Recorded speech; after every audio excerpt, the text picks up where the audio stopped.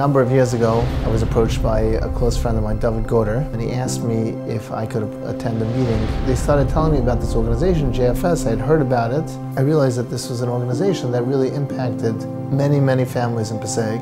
I felt an achrayus, I felt a responsibility because it touched that many people. One of the interesting things about the organization is that it's really an umbrella organization of many different organizations. Obviously, Somech Achim, which has the deepest impact on many families in town, or the regular JFS social workers that are Moise Nefesh, when they're working with adults and children throughout the town in the different schools or in people's homes. People of all walks of life, whatever shul you daven in, whatever yeshiva you attend, all age brackets, they have so many different services and they're impacting so many different areas of people's lives, but it's with such a sensitivity and such a mesikus, it just epitomizes what Passaic is all about. What makes the Davids so unique is their commitment to individuals, to their community at large, and really Klal Yisrael as a whole. A number of years ago when JFS was in the position where we were facing a daunting task of having to increase our fundraising significantly. In a routine meeting with the Davids, not only did they do what they were able to do, but they stepped up in an absolutely incredible way to make sure that the agency was taken care of as a whole. Everything you're involved with, in every tchum, in every area, it has bracha. If you are involved, there's going to be hatzlacha.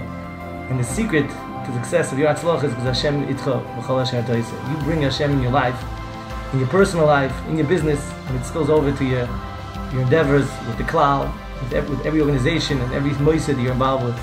And as Hashem, you should just continue, you and your rebbetzim, to bring Hashem in your personal life, continue to bring it in connection with everyone you're involved with, and continue to see that bracha and hatzlacha and b'chol asher ta'aseh. Every person has koiches, which is a tohim rab, it's a mayon, a wellspring of koiches.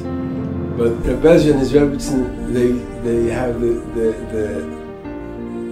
foresight, and they know how to dig and use their koiches. And that's very special, and we wish them upon this opportunity to continue in all their ways, a kodesh, everything that they do, in the chinuch of the children, to see nachas, and have the good health to enjoy it. יישר כוח שלקחתם את האורח הכובד, שזה עוד אבן בעומס קרן התורה שאתם עושים, שזה אף לא ופלא.